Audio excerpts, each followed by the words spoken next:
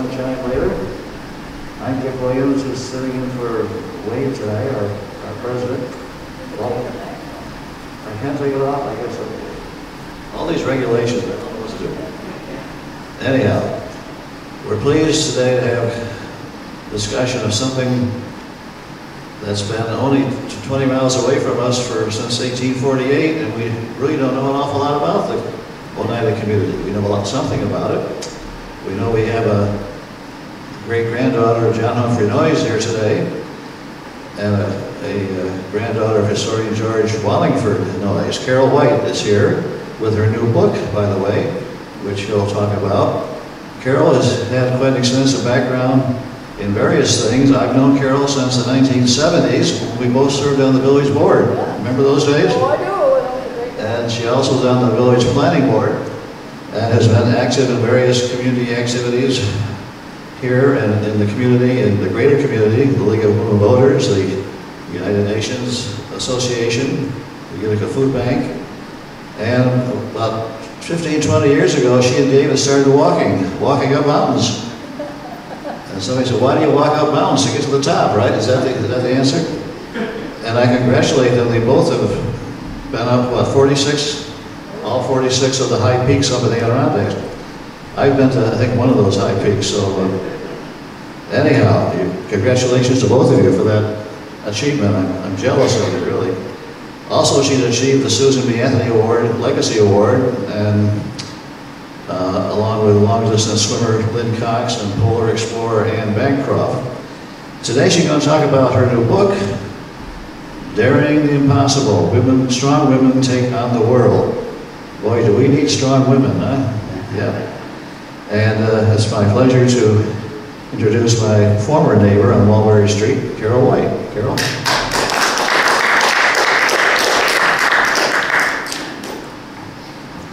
Yeah, I certainly enjoyed those days working with you, Dick, for the village, and you still are. Wonderful.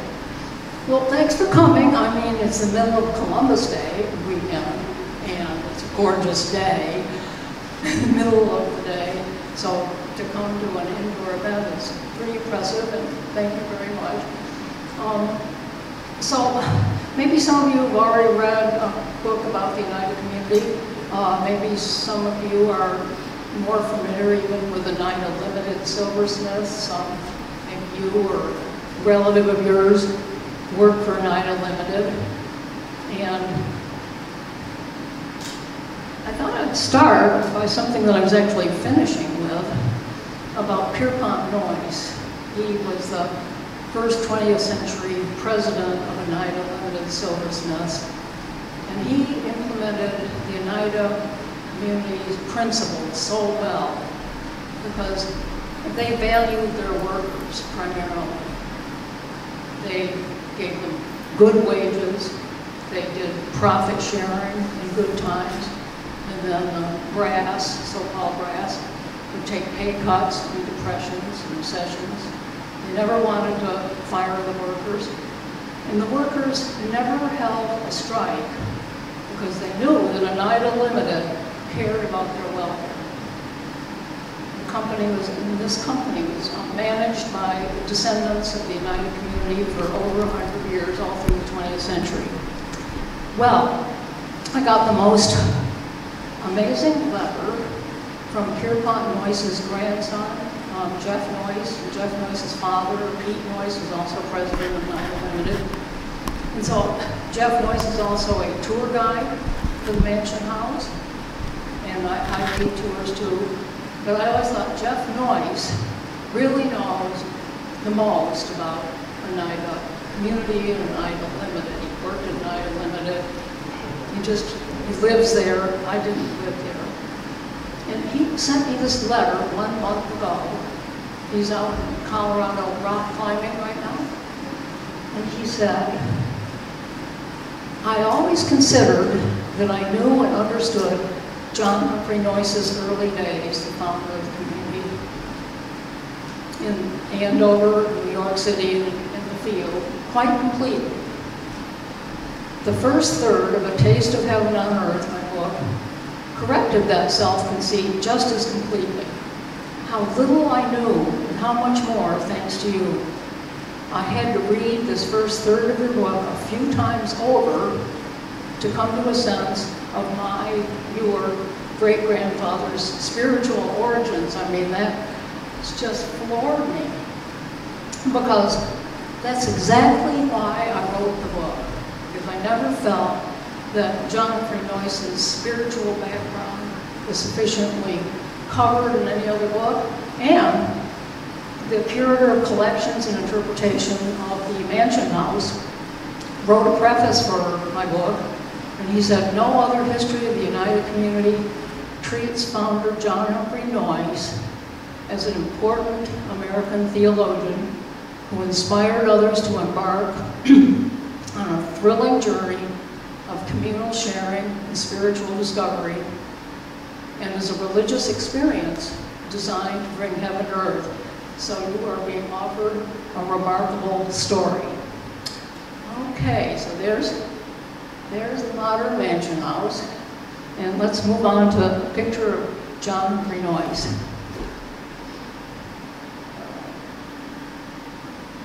John Humphrey Noyes taught that life's purpose is hearing God's Spirit in our heart. And it all began because Noyes' mother, Polly, who was the sister of President Rutherford Hayes' father. And Polly Noyes wanted all her sons to be ministers and all her daughters to marry ministers. But John, who had just graduated from Dartmouth College, wasn't interested in religion. So what's a mother to do? She urged him to attend a 4-day revival. And this was the height of the Second Great Awakening in America, from about the mid-1820s to the mid-1830s, where itinerant preachers would visit localities and they might be there for days or weeks, sometimes months, and they would convert people in hundreds and thousands. In fact, in Rome, every bar in town closed after a 20-day campaign. And in Rochester, 100,000 people were converted in a 6-month campaign from September 1831 to March 1832. And religion became the main topic of conversations in taverns and trading posts. Prayer meetings were preferred to displays of wealth. Shops closed. Philanthropy thrived. And I look around this church, and this church was planned and built at exactly this period of time, 1831, 1832, at the height of the Second Great Awakening. So John Humphrey Noyes had just turned 30 in 1831. No, 20. He just turned 20, graduated from Dartmouth at 19. People went to college earlier then. And he agreed to attend this revival just to please his mother. But he was wary of revivals because, after all these level-headed businessmen and physicians and lawyers had succumbed to conversion, and he didn't particularly want that to happen. So after the 4th day of this 4-day revival, he came down with a bad cold, bad enough to put him to bed. And so instead of leaving, going back to Brattleboro where he practiced law, he stayed, and he was reading the Bible with his mother. And he found himself thinking, strangely, that really only the matters of God are truly worthy of attention. And he thought that most worldly pursuits seemed like the eagerness of children for toys and trifles. So he abandoned his legal career. He had to learn Hebrew in order to go to our oldest theological seminary, Andover. And he wrote in his journal, and luckily he kept a journal from age 9, all the way through his life. He wrote in his journal, "Hitherto the world, henceforth God." So he went to Andover, but he was disappointed because it seemed like, can you hear me? It seemed like the students were pursuing more of a kind of safe livelihood rather than what he wanted, which was an education of the heart that would lead to a changed life. So he found a small society of students there, and they practiced group criticism, group of about exactly this size, where one person would be it, like me. They got to know each other well, and you all would tell me plainly my faults to help me grow spiritually. And John Humphrey Noyes thought, here's this young 20-year-old. He found it very helpful to see himself as others saw him. So, it resulted, though, in him becoming a severe critic of his own feelings and his own mind. He refused to settle for normal human shortcomings that most of us consider inevitable if we think about it at all.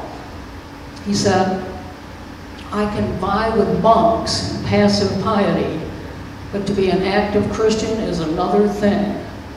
I might forego 1,000 pleasures and pray and study to the extent of human ability, yet I shrink from practicing the benevolence I knew Jesus would exhibit. He really mourned. I've spent a day without any warm feeling of love for Christ, gratitude to God, or benevolence to man. So he left Andover, and the following year at Yale Theological Seminary, he practiced systematic temperance, exercise, fasting, and prayer. I could now study for up to 16 hours a day without injury. I have really conquered my nervous system, he said, boldly. I'm cheerful and often happy, communing with Christ and spending not less than 3 hours a day in prayer. So this is the thing that when I read it, I thought, this has really changed the way I think about the Oneida community. Instead of just seeing it just sort of an outer way, I understood what it was all about. Because at age 22, he experienced a vivid consciousness of the presence of God, just the way great mystics, saints do. He wrote, eternal love gushed through my heart, joy unspeakable, full of glory filled my soul. All fear, doubt, condemnation passed away. My heart was clean, and the Father and the Son made it their abode. And from then on, Noyes taught that the highest function of our brain is receptivity to suggestions from this spirit. He wrote that this is living by inspiration from God, and he said, this is what human nature was designed. And it's the natural and healthy condition of humanity. Life's purpose is to learn to hear our internal teacher from whom we can get counsel in life. So the Apostle Paul wrote, I live, and yet not I, but Christ in me. And this is what he experienced. In that good spirit that whispers within us, he wrote, we have access to all the experiences and the memory of Christ. Let everyone go home into one's heart many times a day. Seek to know God for oneself. When we have learned to do that, we can pass unhurt through the wreck of matter and the crash of worlds. Dwell deep, for the riches of heaven are here, now. And by receiving wisdom directly from the source, selfishness is purged from the soul. The loving heart is the one essential for living in peace and harmony with all. Now I'm going to talk about the next phase of his life, and another reason I wanted to write the book was to talk about the, many of you may know that they practice complex marriage. Everybody was married to everybody in the community, And it's very easy to see, it's very easy to see this as, well, I don't know, be very judgmental about it. So I just wanted to go into its entire history, make it a little bit clearer in the book. So he married Harriet Holton in 1838, and they formed a daily Bible study in Putney, Vermont, and their one desire was to publish Noyes' teachings. And that's one thing I didn't know about. I thought he wanted to create communities, but no, he didn't. He just wanted to publish his teachings. And people read his publications, and the community just organically grew. People were gravitated to him. It grew to over 30 people in Putney. Well, one day, there was a period of kind of recession and depression from 1837 to 1843. And one day, head farmer George Cragen told Noyes about monetary problems. And he suggested maybe we should spend 3 full hours every day on Bible study. And John Humphrey Noyes said, "I'd rather our land run to waste than we fail of a spiritual harvest." And the community began sharing all property and money based on Acts 2:44. All who believed were together and had all things in common. And then they elaborated on that idea. For all things are God's, and we are dealing with Him and His property. Worldly systems of property getting are based on laws written by the strong and crafty rather than by rules of wisdom and justice. And John said, "We are immortal spirits and sharers of this common life. Human beings should not be understood as inherently conflicting and destructive. There is infinite depth and mystery in every person, and everything that exists will be to us a shrine of the mystery of God. To know God's love is to love one's fellow man and oneself." The first year of the Bible study was pretty much devoted entirely to 1 Corinthians 13. Love is patient and kind. Love envies not and is not arrogant, rude, or resentful. Love does not insist on its own way, and neither gives nor takes offense. And they pasted these thoughts on their doors. John Humphrey Noyes said an interesting thing. With love, the world might be a very comfortable paradise, though its external institutions remain unchanged. Without it, the most perfect organization can only be a well-disciplined bedlam. Fascinating.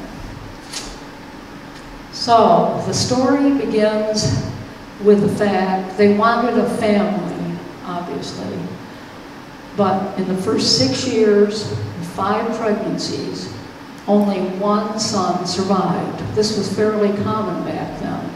Women had babies every year or 2.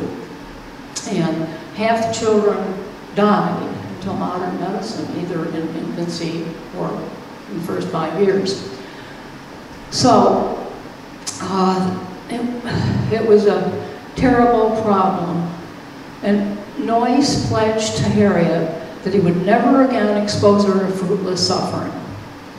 "We are spiritual beings," he said. "Why should we be enslaved by the ceaseless automatic repetition of desire, by ruthless impersonal instinct, and suffer the destruction of freedom and the limitation of progress?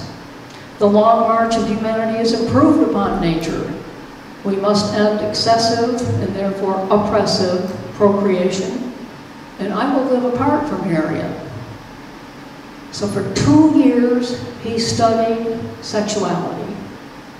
And he discovered male continence, that is, enjoying sexual experience well short of what he termed the propagative crisis. This is superior to the Shaker's total chastity by preserving the social aspects of sensuality while exercising bodily functions in the spirit of purity. Harriet's experience became very satisfactory, and my enjoyment was increased. We discovered that this love is a portal to divine communion. Human nature reaches its normal condition when it is a temple of the Holy Spirit filled with all the fullness of God, by toning the nervous system to the divine standard of health. With sexual passion fully within the province of the will, men can end the unplanned pregnancies that threaten women's health and often their life back then.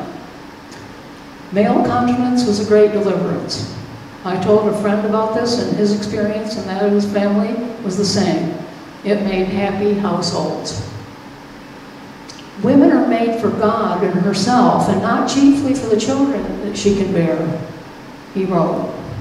She has a spiritual nature that lifts her up to God, and there is her highest sphere, where there is neither male nor female. To one who appreciates God's creation, man and woman are an endless mystery. I've heard men say, "I know all about women." Such an attitude toward women is an insult to human nature. People devote a lifetime to understanding the violin, and they say they're just beginning to fathom it, and I must be a poor wooden creature of less worth than a violin if the mystery of love can ever be fathomed and we know all about each other. No, we're fearfully and wonderfully made. Only as we become refined in our perceptions and delicate in our feelings toward God, shall we be delicate and tender in our feelings toward others and treat them fairly. We believe in the power of God over the human heart to abolish selfishness, to make persons who seek not their own but refer each other's rights and claims. His sister wrote,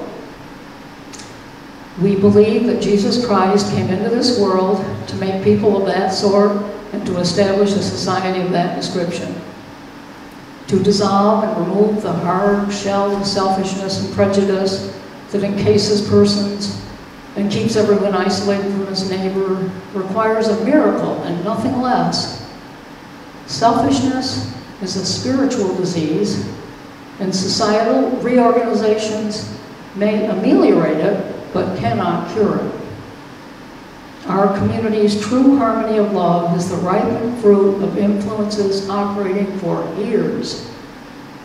And after 7 years of sharing all things, they were married in every way except physically." So one day, George Cragen, the man who said maybe we shouldn't spend 3 whole hours every day on Bible study, he did a lot of sales for the community. They had a store, a farm.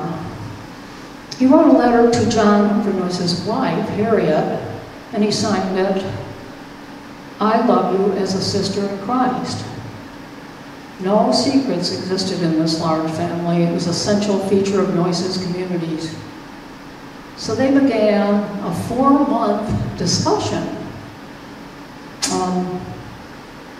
They had great love for each other. They loved each other not only in word and deed, but even in their thoughts. And should they be fully married to each other? Subject to male continence? No one should do anything about which they would not be in good conscience to God, they decided. One of the members wrote to another saying, "What will the world think of this?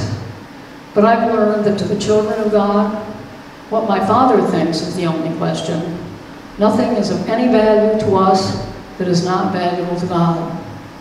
So 8 years after beginning the Putney community, complex marriage began. That was the beginning of it.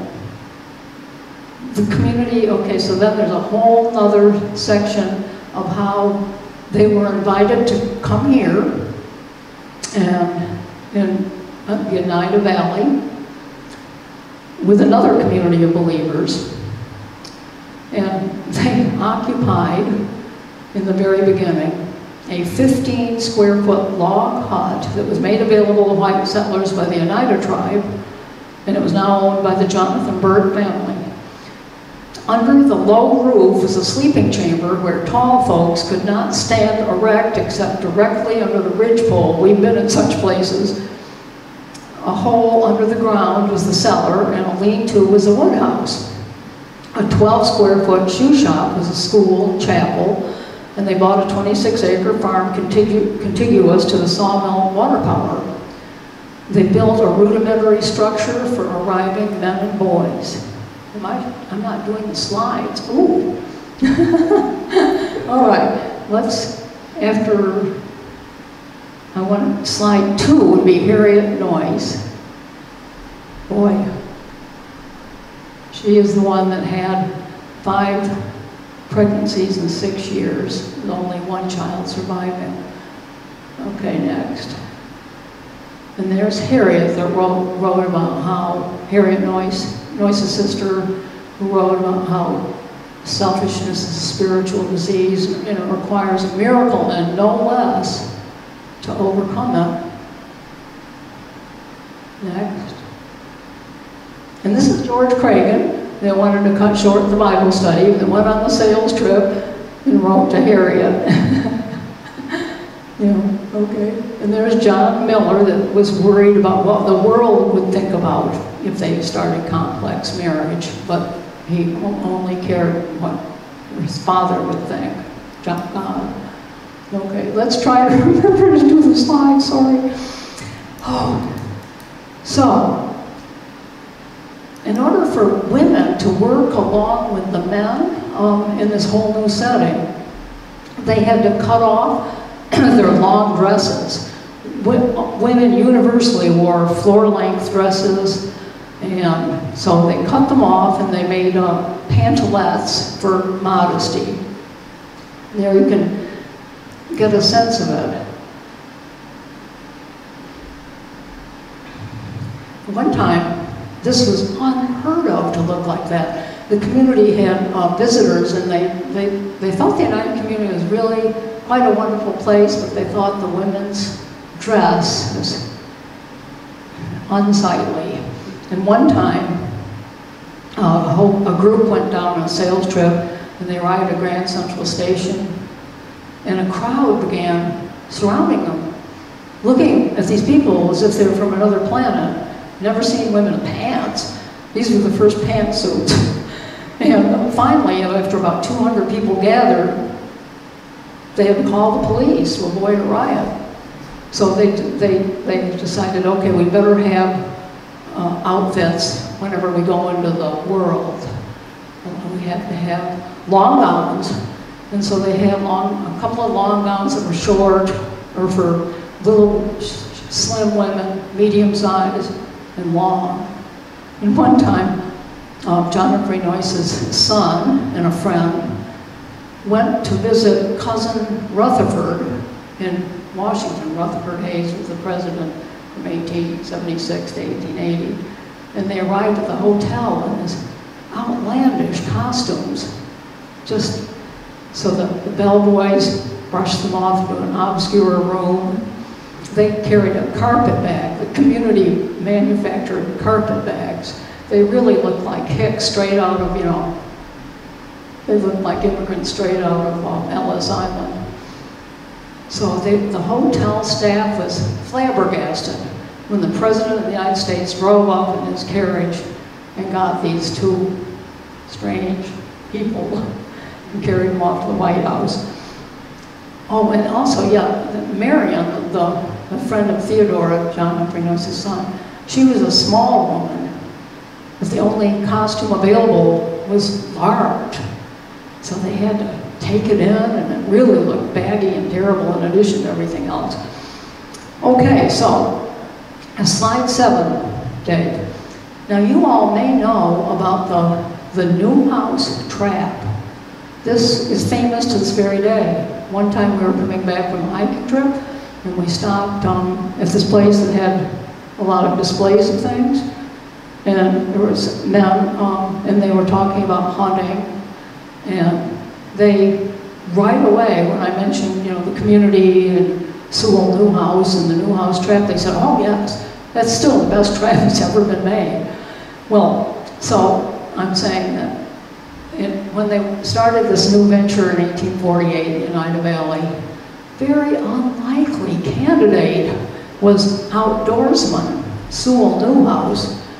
He knew all of Oneida Lake's bays and swamps, 36 creeks and all its wild creatures, and he hammered out the Newhouse trap, famous now. He fell in love with Edelisa, and they became members of the Oneida Castle Presbyterian Church. The minister was decrying the unhappy condition of the wicked in Satan's realm. There'll be no Sabbath there, no churches there, no ministers. Sewell Newhouse retorted from his pew, yes, there will. And he joined the Oneida Community, right then and there. And another unlikely joiner was somebody from far northern Vermont, just short of the Canadian border. He was a church deacon, justice of the peace, and sheriff, and he would bring his prisoners home for Maria's homemade dinner and a night's lodging in the stone house that he built. This is the Kinsleys, and they sold their valuable farms, and they left for the wilds of central New York in a covered wagon with 2 sons and 2 daughters, ages 12 to 19. And this family later became directors of Oneida Limited Silversmiths. Oh, let's see. So now, they wrote, we felt that we were called of God to unite with a people who love God with all their hearts and were unselfish, laboring to build a society where the love of God would be the prevailing spirit.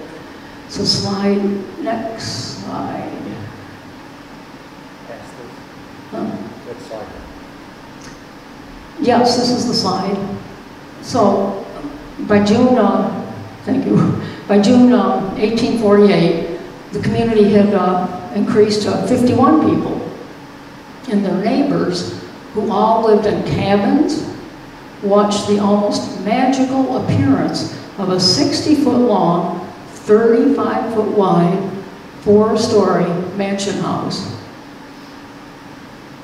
The wooden mansion house is the one farther down to the left there that they first built.